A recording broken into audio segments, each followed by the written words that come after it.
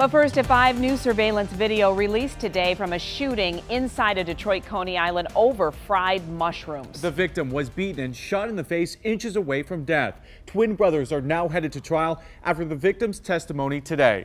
7 Action News reporter Jim Kurtzner has more. This victim was in critical condition after this happened. He was shot in one cheek and it came out the other. He thought he was going to die. It's about to get crazy. This was 2:30 in the morning. He's in the wrong place at the wrong time. Why are you putting your hands up? Hoping that he gonna shoot. These customers are upset about their food order, fried mushrooms, and get into an altercation with the victim. He's first hit with a pipe. Saying he was gonna kill him. This is inside the Nikki D's Coney Island on 7 Mile near Greenfield. He told her to go tell his brother to go get the gun. The gun is now in one of the hands of the twin brothers. What's going on in your mind at this time? At this time I thought I was gonna die. Does he ever fire that gun? Yes. Okay. And are you shot? Yes. Dwight and Duane Samuels are both 61, charged with assault with intent to murder and other gun charges. That's any number of years up to life.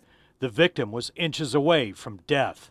When the bullet hit, it knocked all my teeth out. Twin brothers are now headed to circuit court. Their date in front of that judge is July 18th. Jim Kurtzner, 7 Action News. All right, Jim, thank you.